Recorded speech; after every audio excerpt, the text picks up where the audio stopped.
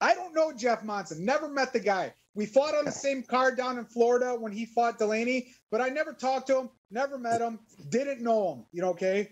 So after my fight and after all of us, they called us the mainland guys, we were part of a tournament. After our fights were over, we just went out to watch the rest of the fights. You know, Monson was coming up fighting and then the main event. So after Monson's fight was over, I went to go to the back to go check something, like, I don't know, grab something out of my bag or something. And as I'm coming back, Jeff Monson's got my mouthpiece in his hand and he's putting it down in my bag. And I'm like, what are you doing?